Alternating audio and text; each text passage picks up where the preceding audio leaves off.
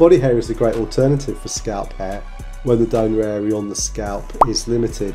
It can provide that additional source of hair follicles, but they really do need to blend well with the scalp hair. So we need to look at compatibility of body hair with the scalp. Ideally we need to look at the colour. If the colour is completely different, you may need to dye it. Then we look at the coarseness. Is it a good match on coarseness? Is beard too coarse, or are you better off using chest hair? Look at the next C would be the curl. How will it blend with native hair? Will you need to put any relaxants on it?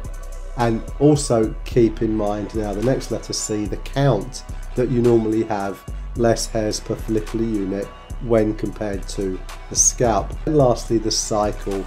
Body hair can have a shorter anagen phase, and this is really important to keep in mind when you harvest. Try to get it in the anagen phase for a faster and better outcome.